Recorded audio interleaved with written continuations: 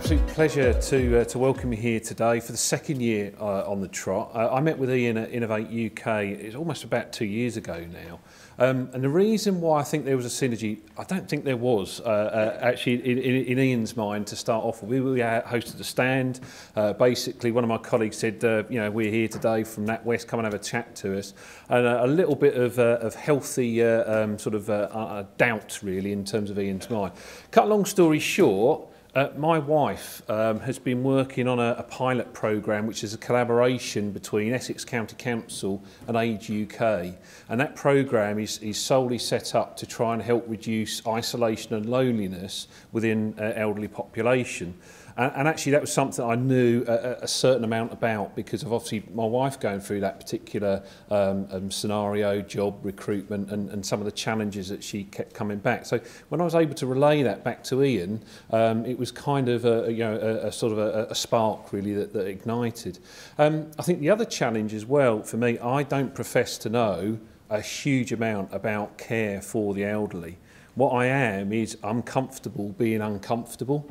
Because I quite find that actually when we're working with entrepreneurs, that's what you're asking them to do day in and day out. They're putting themselves in so many different challenges, so many different situations. And I love being in that environment where you're learning, you're sapping in new industries, new knowledge and new contacts. And I think that's particularly important.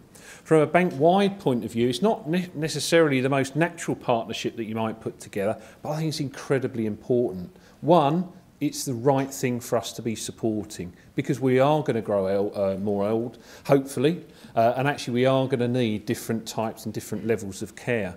But I think there's also the business case and we shouldn't shy away from that.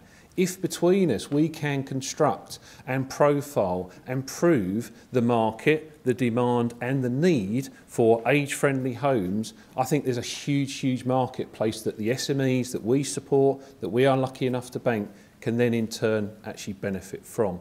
In terms of our ongoing commitment, we met here, we hosted the conference over 2 days last year, and it was an absolute pleasure to do so. Obviously, we're here again today.